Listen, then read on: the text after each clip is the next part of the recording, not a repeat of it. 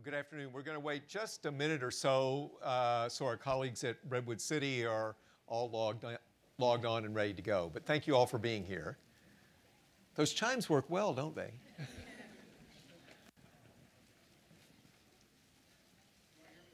We ready? Okay, great. Well, good afternoon. Welcome. It's a delight to be here in Berg Hall with all of you, and also we're streaming this live to the Cardinal Conference Hall at our Redwood City location. We opened the beautiful facilities at Redwood City this summer. I hope that all of you in this room will have at some point a chance to visit those facilities. It's really a wonderful campus, and we're delighted that we have so many of our School of Medicine employees working there every day. It's such an exciting time. It's the beginning of an academic year, but I feel like already there's been so much occur. Just a couple of weeks ago, we dedicated the new Stanford Hospital, and that, of course, will be opening for patients on November 17th. And also coming up later this week and also later in the month, we'll be doing the dedication ceremonies for the 5th floor of the Lucile Packard Children's Hospital. More about those exciting events in the panel discussion that's coming up. But I just wanted to say in these brief introductory remarks that everything we do here at Stanford Medicine is because of you, because of the amazing people that devote their life and their energy to our institution every day. And this town hall meeting, this State of Stanford Medicine meeting, gives us an opportunity in leadership to express our appreciation to all of you. We are here because of you, and we are what we are because of you. We're also going to have a chance in the hour that's coming up to hear about some of those uniquely Stanford things that make this such an exciting place to be through the panel discussion that will follow the discussion with Paul, David, and me. Thank you again for being here. We hope this is an engaging and informative hour. As always, please give us your feedback. And now I'd like to invite David and Paul, along with our moderator, Dr. Andrew Bloom-Collins, Chair of the Department of Emergency Medicine, to come to the stage for our panel discussion. Thanks for being here.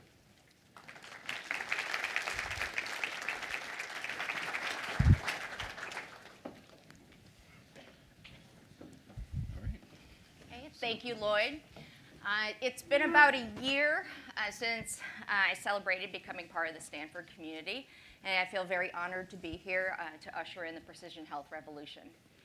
So we're all very excited to see our new hospital in action, and while we have to wait just a while longer to see that happen, we're going to be showing a short video to show you what makes our new hospital such a unique patient care environment.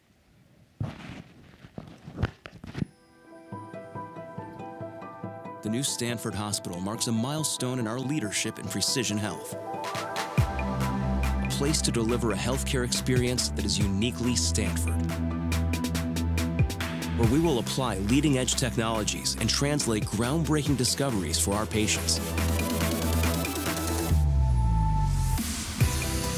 We have reinvented our approach to care delivery for the digital world.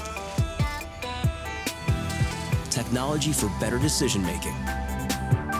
Technology for closer collaboration, and technology for the next generation of patient-centered care. Thousands of people working together to deliver the best possible care in the best possible environment. Welcome to the new Stanford Hospital.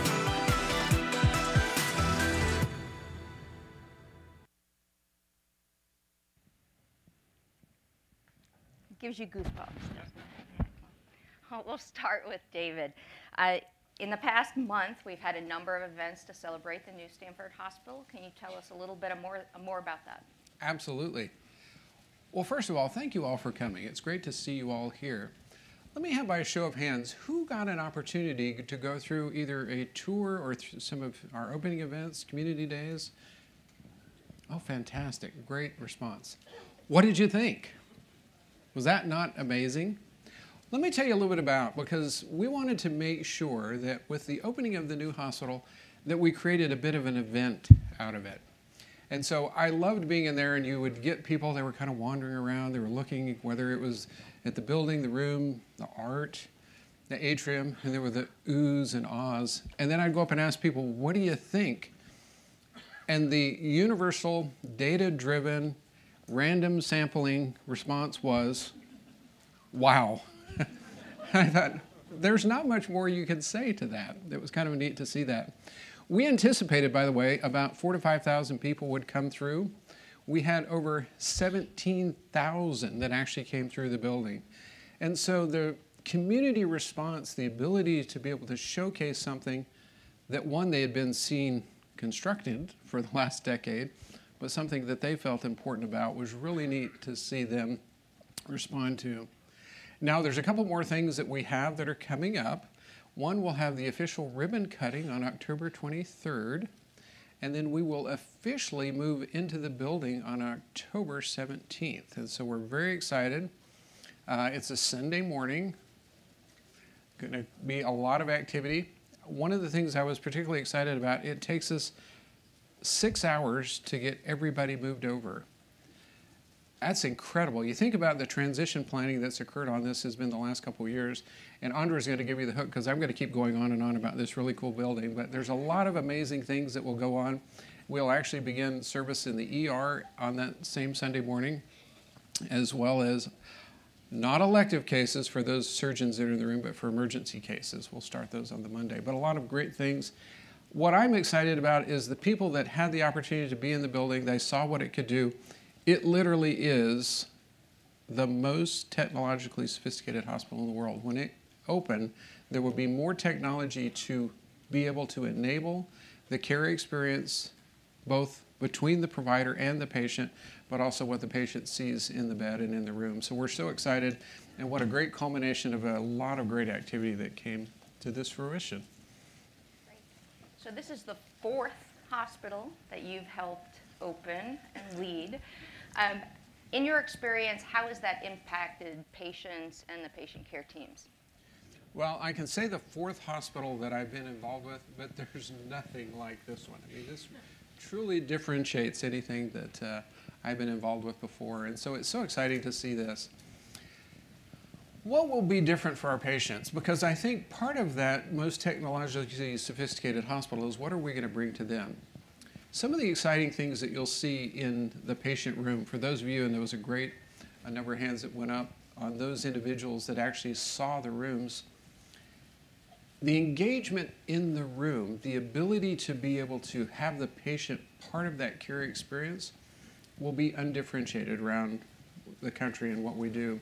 The ability to literally be able to have on the screen your test results, have interactions with your physician, the ability to be able to actually control the blinds, order room service, all the things that are important to that stay are right there in the room. The fact that we have wall-to-wall windows to create the light and experience in great views. I did say during the opening events, I'm a little worried our length of stay is going to go up and we're going to be able to get patients out of the hospital. So that's an important aspect of this as well.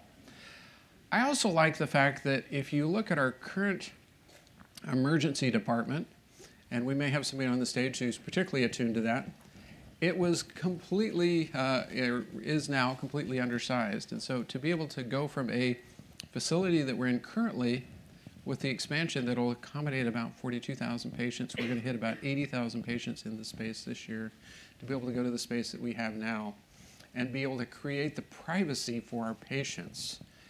That is critical. I've taken a couple donors through the emergency department, and it's interesting because you show them the doors on what will be the treatment rooms, and they're like, what are these? There's no curtain. There's ability to actually have a private conversation. You even look at the technology in the room that allows you to be able to bring in real-time interpreter services if you need that, or e-consults. So there's a lot of exciting things that come about that. But how do we create the kind of environment that embodies the greatness, I think, of the faculty here and what we are able to provide? And the facility will only augment that and make that even more exciting for our patients. Thank you. Paul, You became president and CEO of Stanford Children's Health just 7 short months ago. Even though a lot of things have happened, how has the adjustment been, and what are the things that you've learned? Oh, thanks. First of all, I joined David in welcoming all of you to this room. Believe me, it looks a lot different up here than it looks from all of you out there in the room. It's quite impressive to see how many of you showed up, and shout out to our friends there in Redwood City. While we're talking about Redwood City, I'm your neighbor. I actually settled in Emerald Hills. That's where I was able to find a home there. So just a short 15-minute drive over from home. So that part of my settling has gone quite well. At Stanford Children's Health, Lucille Packard Children's Hospital, Stanford, we're also a place where we deliver babies. So I've been here, not quite the full term of a fetus. Excellent. When I think of it that way. Nice. And so when you think of it that way, you know, a little fetus is growing and you're learning a lot. So I'm learning quite a bit about how this Stanford environment sort of works together, usually most of the time, and also sometimes how it doesn't. So I think all of those are interesting learnings for me. I think some of the significant things that I've learned over the past 7-8 months is really how really impressive this community is and how welcoming this community is. I've felt very warmly welcomed by everyone that I've come into contact with. And just the ability to leverage all that is Stanford. I think when we think about Stanford Medicine being part of the infrastructure of Stanford University and all of the projects we're able to work with across all of the different schools, I think that's also been a significant learning for us. The impact on affordability, I think all of us struggle with that in terms of our ability to recruit staff, retain staff at all levels is a challenge for leadership, and we're addressing that certainly across Stanford Medicine as well as across the entire university. And also, more specifically to the Children's Hospital, I've been impressed with the ability for this Children's Hospital in its short life of not quite 30 years to really compete at a very high level and be in comparison with organizations that we compare ourselves to who have been around for over a century. So I think we've got a good start, but we've got a lot of work yet to do. So. Okay, great. Well, then, as we're entering your 3rd trimester There of you go. being a leader here, Perfect. Yes, what are some of your goals, and how do you see some of those goals fitting in within the broader Stanford Medicine? Yeah, I think being part of the longer-term planning is certainly what we'd want to do. As Lloyd mentioned at the top of his comments, we will be having an opening of some of our facilities. In our new building that opened about 1.5 years ago, part of the 1st floor and the 5th floor were not finished. And through the gracious generosity of some of our donors, we're able to finish off those spaces, and we'll be having some grand opening ceremonies as well here over the next few weeks. So going forward, getting those areas into full execution, that'll keep us fairly busy. We also have some, on the Packard side, some new members of our team. In the audience, we have Rick Majan, who's our new Chief Operating Officer, just joined us. He's quite a new fetus. He's only 4 weeks old. He joined us. He did most of his work in St. Louis, but we're glad to have him on the team. We have a few other folks we're going to be recruiting in terms of some strategy, as well as a new Chief Human Resources Officer, so that'll keep us somewhat busy as well.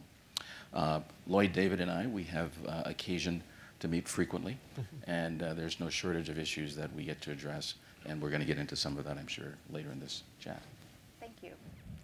Dean Miner, we launched the Integrated Strategic Plan just over a year ago, and can you talk a little bit about some of those initiatives that have recently taken off and what has been their impact? Sure. And by the way, Andra, thank you for joining us here at Stanford Medicine and for your great leadership. And we're just looking so much forward to the emergency department moving into its new physical facilities that will match the excellence of the faculty that you and your colleagues are building. So thank you very much. The Integrated Strategic Plan really is an integrated plan that reaches out to and includes all of us in Stanford Medicine, and in particular, that brings together the 3 entities of Stanford Medicine: the School of Medicine, the Adult Hospital and Delivery System, and the Children's Hospital and Delivery System. The purpose of the plan really was to identify the areas of synergy, the areas where we will grow and build together collaboratively and interactively, but also to recognize that each of the three entities has its own distinct areas of focus, and that will always be the case. By identifying three pillars or themes to the strategic plan, namely value-focused, digitally driven, and uniquely Stanford, we're better able to identify those areas where a truly integrated strategy, where sharing resources and talents will enable each entity as an individual entity to be more successful, but very importantly, to enable the whole of Stanford Medicine to be more successful. I think we're all really excited about how well the plan has come together, about the buy-in around the plan. And now, as you indicated, this year is about execution and about making those three pillars of value-focused, digitally driven, and uniquely Stanford really as impactful as we know they can be. Great. So the university, the School of Medicine, and the 6 other schools have undergone also the long-range plan, so the LRP. And you just discussed the Integrated Strategic Plan, the ISP. Have there been any friction between the two? And are there any new programs or initiatives that will specifically pertain to Stanford Medicine? Well, planning is always going on, and particularly at complex organizations like a research university and an academic medical center. I really don't think there's been any significant friction between the long-range plan at the university level and the integrated strategic plan that we have been conducting and organizing in Stanford Medicine. We got the ISP process, the Stanford Medicine planning process, going about a year before the university's long-range plan got underway. As you know, our president, Mark Tessier-Levine, has been here now 3 years, and we really got the process for doing the long-range plan put together in the first year, and these past 2 years have really been about the serious planning process at the university level. Let me just say that health is a key component of the university's long-range plan, health in its broadest sense. And there will be specific elements of the university's long-range plan that have direct relevance and relationship to Stanford Medicine. In fact, I really think everything in the university's long-range plan has some sort of meaningful relationship with those of us in Stanford Medicine. I think one of the things that attracted me to come to Stanford 7 years ago is that we are an academic medical center within a research university, and I've often said that our greatest strength in Stanford Medicine is the fact that we're a part of Stanford University. I believe that the integrated strategic plan and its relationship to the long-range plan of the university affirms that premise that our greatest strength is the fact that we're a part of this great research university. It's going to be a really exciting decade ahead, and a decade in which all of us are going to be able to participate in building this amazing institution and extending its impact locally, regionally, and indeed globally. Great, thank you. So now we'll move off of the scripted questions and move into some provocative questions that you have submitted. Paul. Why do I get the provocative? That's okay. Go right ahead. It seems as though we're making great progress in more closely aligning the School of Medicine and Stanford Healthcare, but maybe not so much Packard. Is the hope to expand joint activities and initiatives between the three organizations, or will Packard always remain more of a standalone part of the triad? That's a great question. Actually, we reject the premise of that question. But the Conceded. Conceded. Paul, we're here with you. Thank you, David. As I said before, David Lloyd and I, we are practically back to the fetus discussion. We're Triamese twins. But we meet weekly, and we talk about a long range of issues. Obviously, the most obvious connection we have across the three of us is all of our faculty are School of Medicine faculty. So you can't be separate if our faculty are all part of the same school. We also, as Lloyd mentioned before, there are some things that are uniquely children. There are some things that are uniquely adult-focused. There are some things that are uniquely school-focused. And what we are trying to do now is understand where those intersecting points occur and how we can work more closely together in those areas where it makes sense for us to do so. There's a long list of areas where we already collaborate, particularly on the hospital side. Just to name a few, design and construction, supply chain, contract administration, payer contracting, compliance, laundry and linen, parking, lab, blood bank, GME. I can go on, but I think you get the point that we are absolutely integrated within this medical center. We are absolutely committed to doing more collaboration and working together going forward. And I think the three of us, at least since my arrival, have demonstrated that time and time again. So we're very happy to be here. Thank you so much. Lloyd, how will Stanford Medicine help the faculty interact within our Silicon Valley ecosystem to help drive innovations in healthcare and healthcare delivery? I think one of the really exciting aspects of being at Stanford University, Stanford Medicine, is the fact that we are a part of the Silicon Valley ecosystem. In fact, really, the technology firms around us in so many ways grew out of Stanford and Stanford innovations in decades past.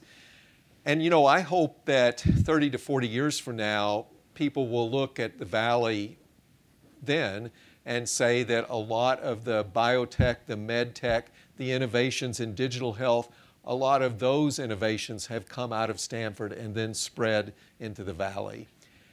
We're already seeing a lot of interactions with the major tech firms and Stanford. We are in each other's backyard. We have a lot of expertise that brings a lot to the tech firms, and they have specific areas of expertise that augments our expertise here within the university, within the School of Medicine, and the hospitals. For example, one obvious example is that Apple, Google, Facebook don't deliver health care. And so if they are looking at innovations and technologies that interface with the healthcare delivery system, they're going to be partnering with institutions. And we would like them, when it's appropriate, to be partnering with us. And already we're seeing a very large number of those partnerships. But I think we've only scratched the surface, and over the next few years, we hope to deepen those collaborations and interactions. This is something that Paul, David, and I talk about and work on very regularly together. And it's an advantage of the ISP, the Integrated Strategic Plan, in that we have established one front door for the tech firms to call and interact with. Now, there will be specific opportunities in the children's hospital and the adult hospital, but rather than people in the tech firms having to keep a Rolodex with different phone numbers, we've got an office that can field those inquiries and then make sure that we're reaching out and involving the leaders from the institutions as appropriate. Great. David, what can be done to make doctors off-site feel more part of our medical community?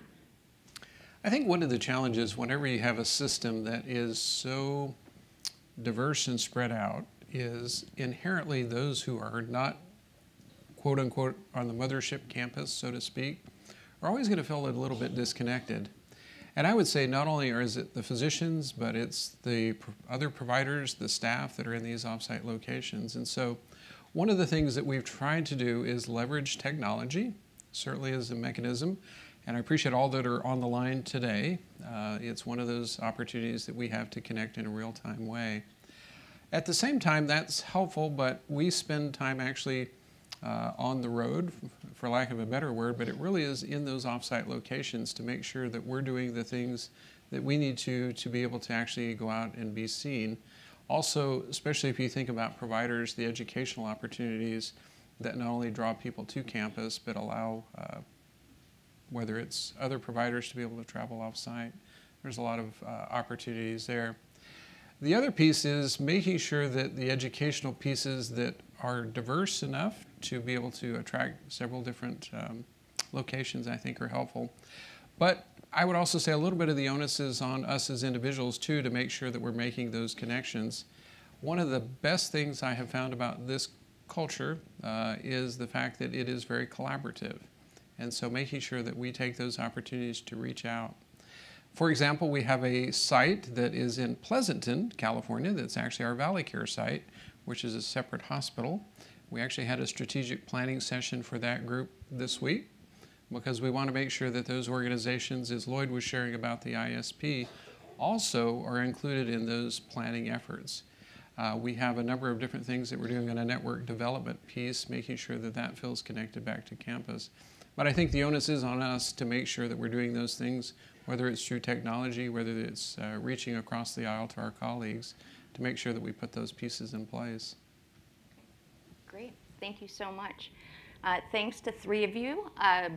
Get a round of applause for our esteemed leaders here. Thank you. Thank you. And now we'll move on to our next session. I'd like to invite up to our stage our next panel, James Spudich, Mark Krasnow, Christine Kuo, Heather Wakely, and moderator Sylvia Plevridis, who will go forward with the patient story, Research Gets Personal. Thank you.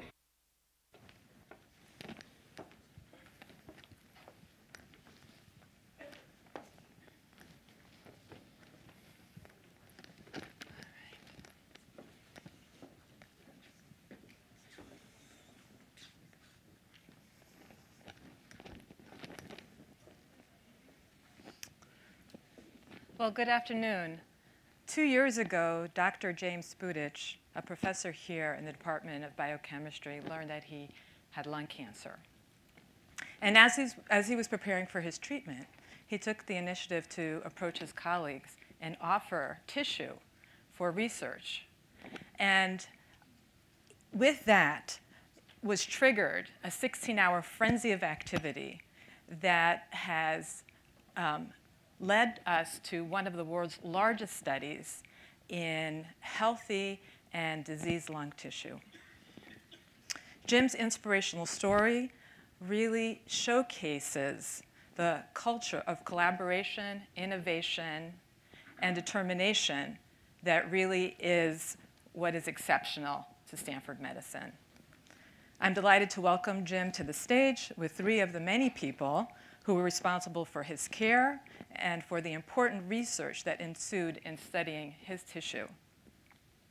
Please welcome Mark Krasnow, also professor in the Department of Biochemistry, Kristen Kuo, assistant professor in pediatrics, and Heather Wakely, professor in oncology, who specializes in lung cancer. So, Jim, it's only fitting to start with you. You look terrific. Tell us how you're doing. Well, thanks for asking. First of all, the inspirational story is the one you're going to hear from Mark, and it doesn't have to do with me. All I did was give a little sample. I'm doing great. I mean, as you can see, I'm alive and well. You know, my wife is from India. She points out that there are four pillars for healing. You all know about this. One for sure is a very supportive family. I have that in spades. And another, of course, is who you have as a doctor. And I've been totally blessed to have as a basic family practitioner, Jeffrey Croak, who's here. And then, of course, Joe Schrager, who's just a meticulous surgeon, removed the upper lobe of my left lung. And then, of course, Heather Wakely is my oncologist. And, you know, all three of those people are the best of the best in their own right. But, you know, coming together and working together as a team for me has been really awesome. And so I'm in great shape and really am very happy. And I should say that, you know, none of them could do their jobs. And I couldn't do my job as a researcher here at Stanford, where I've been for over 4 decades. If it weren't for all of you. So, because place doesn't run by a few professors, right? And so this is my opportunity to say thanks to everybody in the room for my health, as well as for everything that you've enabled with regard to my research over all these years. So I'm great. Thanks for asking. Happy to hear this.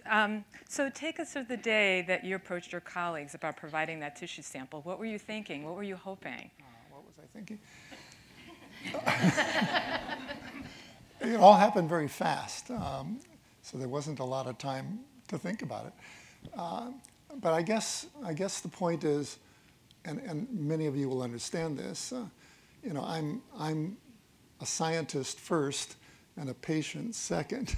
And so I didn't approach Mark's office as a patient. We all know that the kind of incredible research that he's doing, and you'll hear about,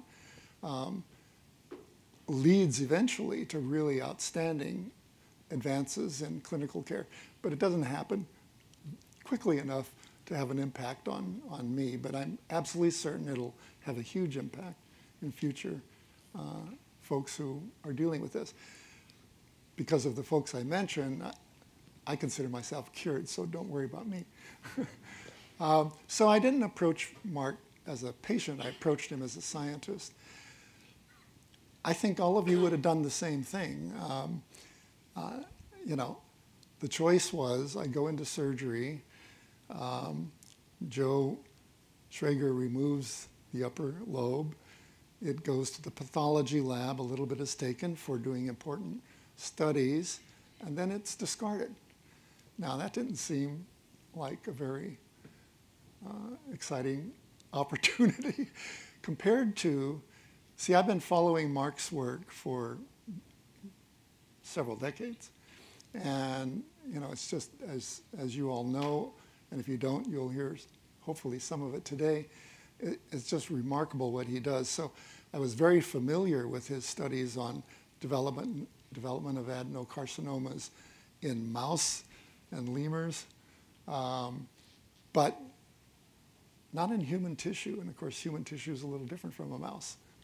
And so I was hoping, when I went into Mark's office, that he might be interested in having some of this tissue. And as they'll describe, actually, Kristen and Mark were both in the office. Guess what they were discussing? They were discussing, how could we get some human tissue? So unbelievably, I walk in and I say, look, I'd be delighted if you would take some of my sample. You know, just need to have a couple people at the operating room. At the time the lung comes out, get it into dishes very quickly, get that over into cell sorters, and you're on your way. So Mark says, this is great. When is your surgery? I said, tomorrow morning at 8. And he said, oh my God. But remarkably, they did pull it off. And so I think the next question should go to these guys, because it's what they've done with this that's really amazing. Thank you. Mark, you and Jim are close colleagues, friends. What was your immediate reaction when you heard this news? And then you processed this tissue. What have you learned? Well, the immediate reaction was, what? You've got lung cancer? Jim is just a wonderful scientist, as I think many of you know, but also just the best colleague and a great friend. And so just learning that news was kind of an emotional shock. But as Jim said, when he said it's tomorrow morning at 8, you know, the energy, the adrenaline started running, and we started moving quickly. And we had worked, as Jim alluded, we had been doing this precision biology that has to come before the precision medicine. We'd been learning the kind of Steve Quake technology that pioneered in the bioengineering department of learning how genes, analyzing how genes are expressed in individual cells, and all the genes that are expressed in individual cells. But we had been doing it on mouse lungs, mouse lemur, mouse adenocarcinoma. So we knew that, and we knew that well, but we had never worked with human tissue. It's something that Kristen, when she was a pulmonary fellow in my lab a few years ago, we had discussed many, many times and had thought about. And Kristen was actually working towards that in her own lab in pediatric pulmonary. But what we needed to do right away was to mobilize the team, the mouse team and the mouse lemur team, and get them ready. And they were, you know, in the lab outside, and they mobilized quickly. And then the thing was, we had to get them to know the hospital, because most of them had never been in the clinical side of the hospital. They'd been to the cafeteria, of course, but never a surgical suite. So we had to orient them, you know, to the hospital. But then the biggest thing, the biggest challenge, because once you get down to the cells, cells, mouse cells and mouse lemur and human cells, are all very similar. But handling the tissue and actually getting permission to handle the tissue, all the regulatory requirements and all the collaborations with surgeons, Joe Schrager and Heather and their colleagues, we had never done that, but Kristen had. Okay, wonderful. Kristen, let's move to that. There had to be a lot of coordination that had to come together really quickly. Could you tell us who was involved? What were some of the challenges? How you overcame those challenges to make that happen? Yeah, well, as Mark and Jim alluded to, a lot of people had to work together to make this happen. And although Mark had a great team in his own lab, what made it possible to actually bring all these people together on short notice was the long-term collaborations that we had developed over the course of the first year or two in setting up the lab. I had interests in studying a specific cell type, which has relevance for adult cancers, actually. I study one cell type, lung neuroendocrine cells, in great detail, and had developed these collaborations with actually Joe Schrager. And over the year priors had developed a whole team with his surgeons and thoracic oncology as well. And so when this all happened, and who was his surgeon? His surgeon was Dr. Schrager. So everything, and I sent him an email the night before explaining to him that we were going to need tissue, we were going to culture the cells, and everything was just, it was in place so that we could actually activate all the downstream processes and teams. Getting the sorters ready, and we had some beads that were required to isolate the tissues. So, so it was all great. And so here's an example of cross-cutting interactions across the pediatrics and medicine. That's terrific. Heather, take us through the day for you. You worked with Dr. Schrager to provide care. What was that like for you? So most of my interactions with Jim actually came after the big fateful day of the surgery. Clearly, Joe Schrager and I work very closely together, and across all of our thoracic group, we have a lot of protocols in place where when there is a patient who's willing to donate, whether it's tissue or blood, we bring in also the coordinators to make sure that those consents are signed, that everything sort of is done in the way that needs to be done from a regulatory perspective. And fortunately, with the collaborations that had already been in place, that part was there. And then my place came in a little bit later. I am not a laboratory scientist. I'm more of a clinical investigator. And so most of my interactions with Jim had come after he had recovered from his surgery. We had met before the surgery, of course, and talked, and he had expressed his interest in donating so much of the tissue that came out to be able to really answer some key scientific questions. Well, thank you. Mark, I'd like to come back and ask you now, tell us about what you might have learned to date analyzing this tissue. Yeah, like a good scientist, we didn't go right to the tumor tissue, because what's limiting about understanding the tumor tissue is understanding the normal tissue, and how it's been changed by the transformative mutations that lead to initiate the cancer. And so we have spent most of the last 2 years working on the surrounding healthy tissue from Jim's lung. And what we discovered was that, as many of you know, there are something like 44 or 45 cell types in a normal human lung. And in doing the single cell expression profiling, we discovered that those cells, of course, but we discovered 14 new cell types in the human lung from this. And actually, we've just gotten back now over the last couple of months to starting to understand the tumor tissue, and basically understanding how those normal cells are transformed by the mutations, and how the infiltrating tissues, cell types come in and are changed in the tumor microenvironment.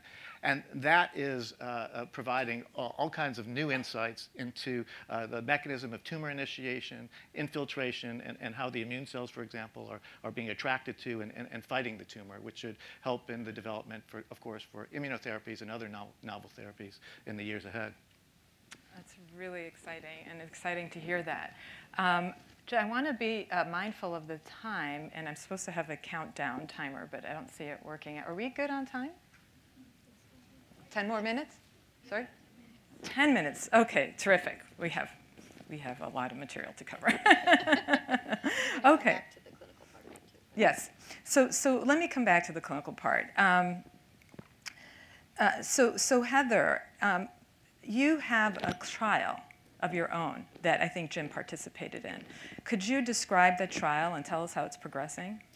Certainly, and I want to highlight, so Jim's gave us generously of his tissue right at the beginning, but then he's been continuing to provide blood samples over time as part of research that's being done by Max Dean and Ash Elizadeh, looking for circulating tumor DNA, and so that's an ongoing contribution.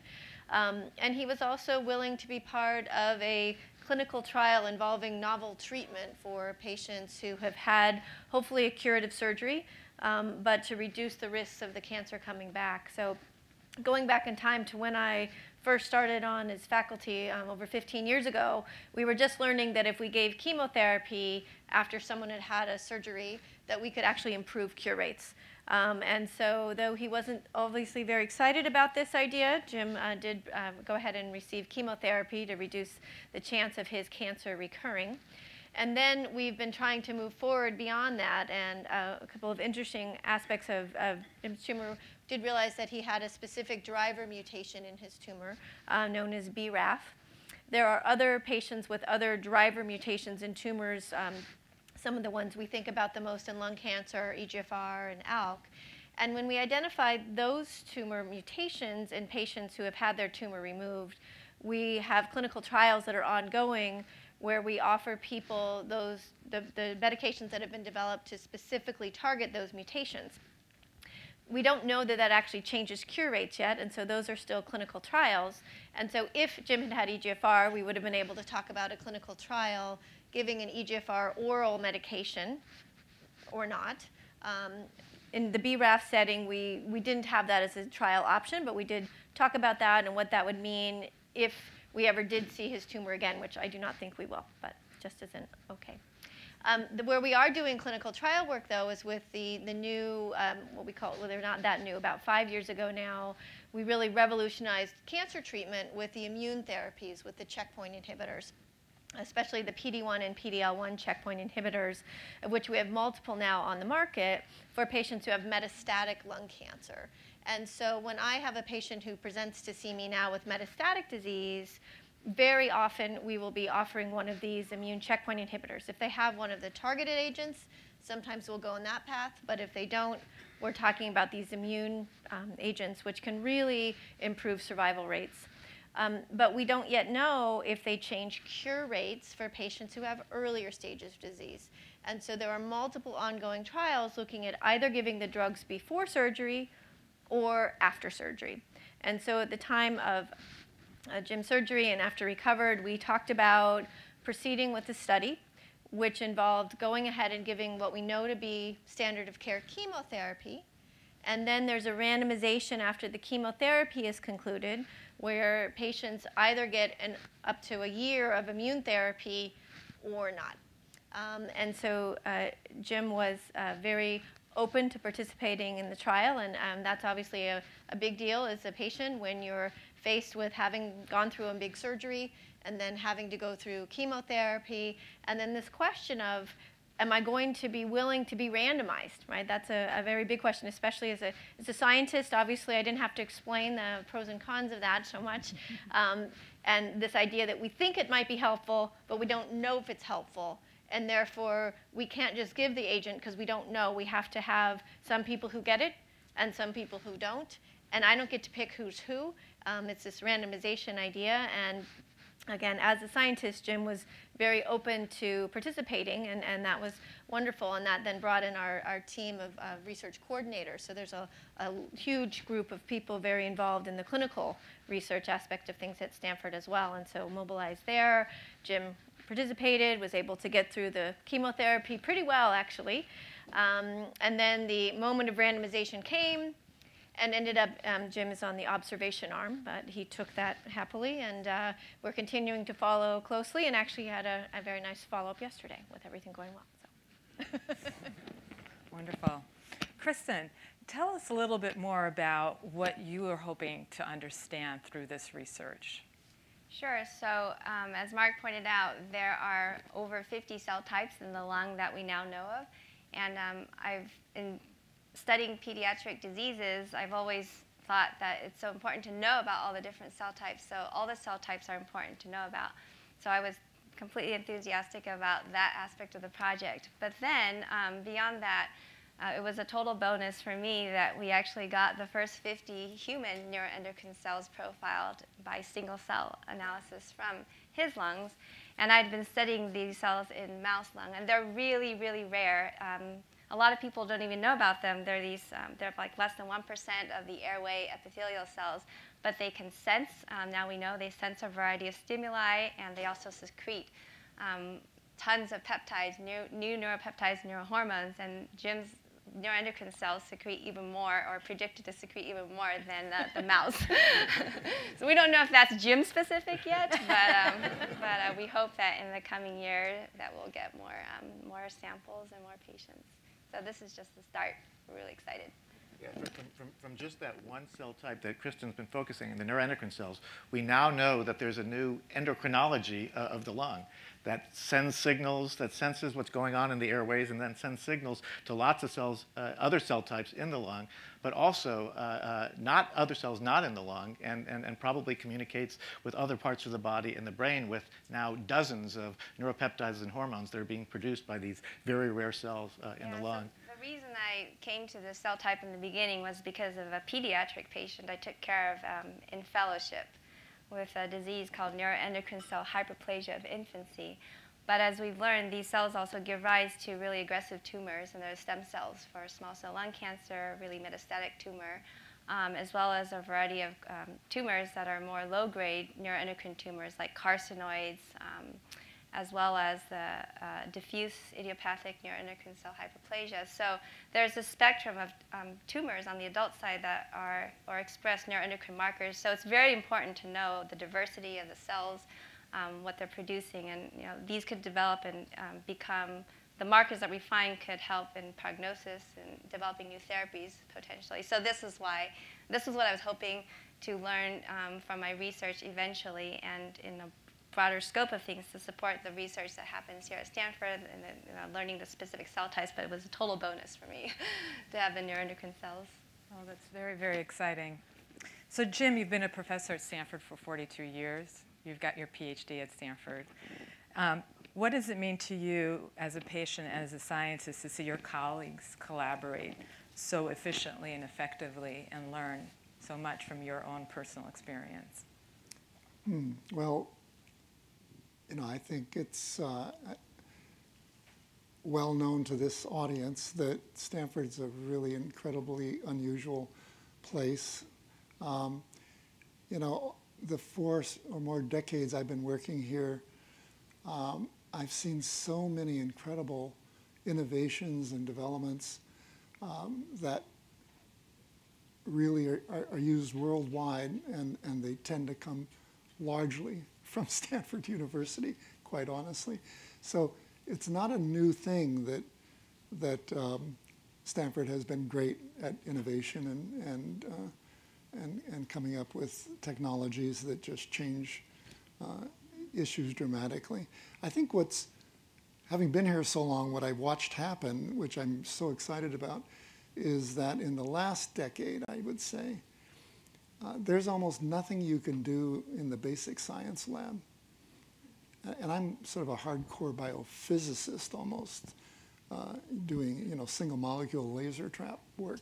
And you wouldn't think that would necessarily translate into medicine, but it does. And in fact, there are things in clinical trials from a company I started that really came from those very basic studies. And that's what's happening just over and over again. So I think there's none of us in basic science that do anything which these days, which wasn't true 20, 30 years ago, that immediately relates to the clinical sciences and clinical medicine. So that's a really exciting time, and you're all here, a very, very amazing time of history.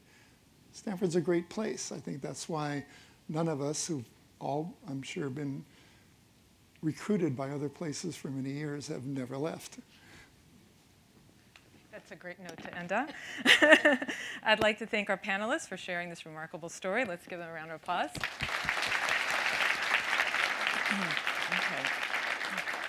Okay, great. Now I'd like to invite to the stage Dr. Carla Pugh, Professor of Surgery. She'll be leading us through an interactive session, so please take out your mobile devices and navigate to the URL on the screen. Great. Thank you so much, Sylvia. I enjoyed this panel. It was amazing. So I will invite everyone to pull out your cell phones. We are going to engage in a poll. We're titling this, Who Knows Stanford Medicine? I promise you, if you get the wrong answer, we won't put it on your permanent record. I promise. So please go ahead and navigate if you just type in pollev.com, SOSM 2019, and I'm going to do it on my phone as well. I have it queued up, and I realize they ask you to accept cookies. Too bad they're not real ones. Is everyone ready? All right, so a gut guess is fine. We're going to move really quickly, and when prompted, just enter your response, and then we'll see the results on the screen. Can we go ahead and get ready for the first question? So our existing emergency department was designed to treat 35,000 patients per year, but currently we actually treat 70,000. And so the increased capacity of 500P will enable us to care for how many? All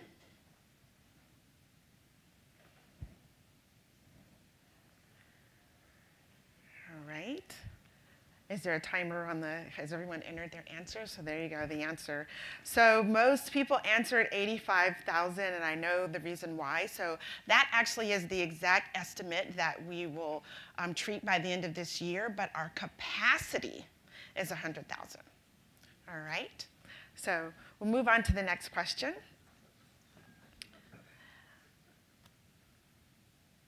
So this year's, are we voting already? That's awesome. I love you guys. This is fantastic. I'll just keep reading and sort of be formal for those who aren't participating. This year's incoming School of Medicine class has one of the most diverse in history. And so what percentage identify as a group that is underrepresented in medicine? All right, so 37% said 25%, and that is absolutely correct. So what we do know is that diversity and inclusion is a core value here at Stanford Medicine. And we've definitely seen that diversity and background as well as perspective has really helped us to make major strides in our core missions of research, healthcare, and education.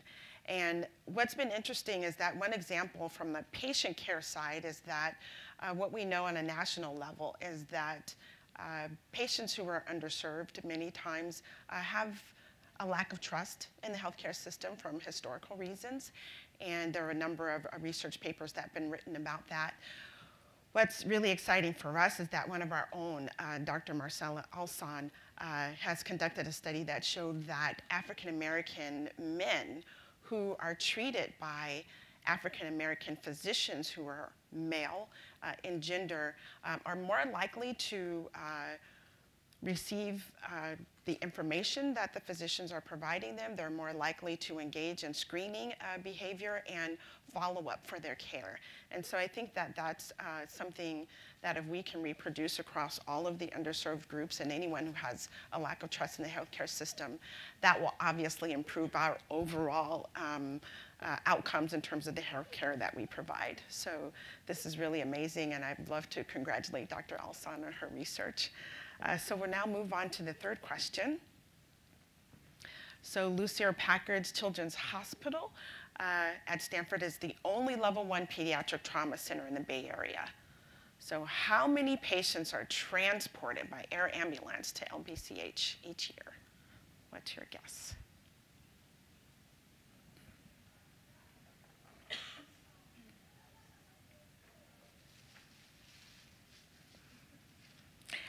Correct. So the correct answer is 200, which is really amazing. And this is, again, just by air transport. What we really know is that over 500,000 patients are treated here on an outpatient basis. What's another interesting point is that the Johnson Center for Pregnancy and Newborn Services is proud to welcome over 4,000 babies into the world each year, which is amazing. Lucile Packard Children's Hospital is a national leader in pediatric cardiology and solid organ transplants such as liver, heart, kidney, and lung. And we perform over 900 stem cell transplants each year, and the expertise is across more than 70 different diseases. And we have some of the most complex cases that we take in at the Children's Hospital every year. Other interesting tidbits is that I don't see there's more about the Packard Hospital in terms of the variety of diseases that we treat. And the healthcare providers were #1 in some of the cancer and congenital diseases, and some of the more complex patients come our way every year. So it's really exciting to be at the forefront of healthcare for our pediatric and neonate patients. Thank you. We have another question. So Stanford Medicine has received the most NIH funding per investigator since 2013. So how much NIH funding did Stanford Medicine receive in fiscal year 2018?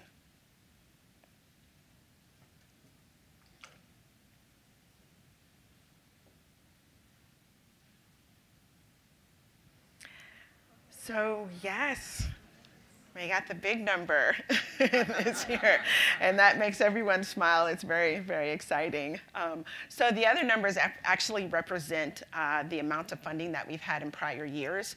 A and B represent our funding in 2014 and 2013, and that is a span of over 6 years. Stanford Medicine has received more and more NIH funding, which speaks to the quantity and the quality of the innovative and impactful research that's occurring here. So I hope you had a good time playing our game. I enjoyed being your host, and now I would like to invite Dean Miner to the stage for some final comments. Thank you.